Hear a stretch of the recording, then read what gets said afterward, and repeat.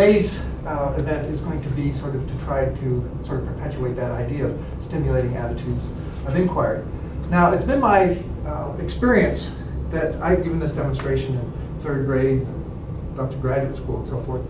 And one of the things I notice is that about 4th grade, something happens.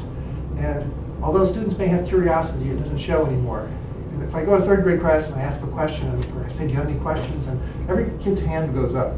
But in a graduate class or an undergraduate class, nobody raises their hand, afraid that the question's going to be stupid, or that nobody wants to hear it, or things of that sort. So what I want you to do is to sort of release some of your inhibitions today, and to try to resurrect or recover some of that curiosity that you had, and to think about what you see and what it means. So I have a quotation on the board by Miriam Rothschild, which says, being a good observer, that's what she's talking about, means that you not only notice things, but that you think about what you notice. So the thinking about what you noticed is where you generate those questions.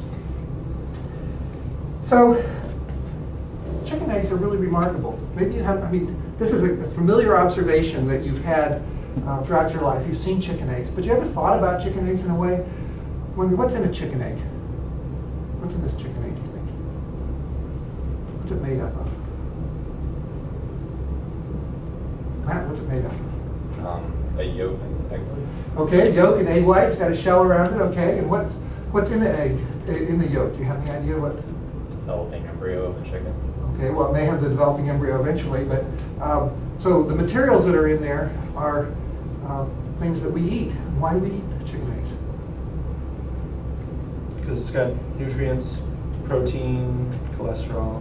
Got all those good things that we need to grow on, and a chicken embryo likewise has to grow on. In fact, when you think about it, it's rather remarkable that all you have to do with this chicken egg is stick it in an incubator at 99 degrees in an oxygenated environment at, I guess it's 99 degrees Fahrenheit, something like that, and you wait 21 days, and out pops a chick. All of that, all the things that are necessary for that chicken embryo to develop are pre-packaged, so to speak, in this egg. So a lot of what my research was about was how do those things biochemically get into chicken eggs.